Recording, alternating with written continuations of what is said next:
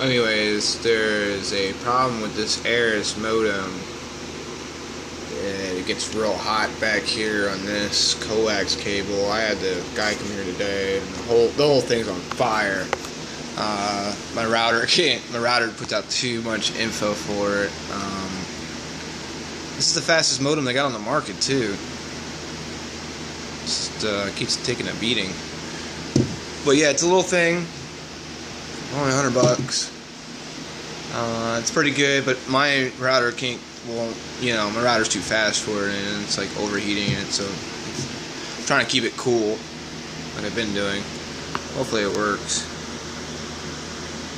But yeah, Arris cable modem, $100, not a bad deal. They're like light bulbs.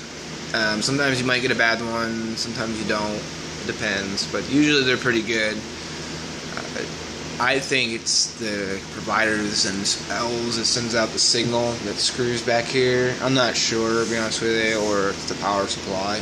I think it's more the power supply than anything. But we'll find out. I switched it to on a surge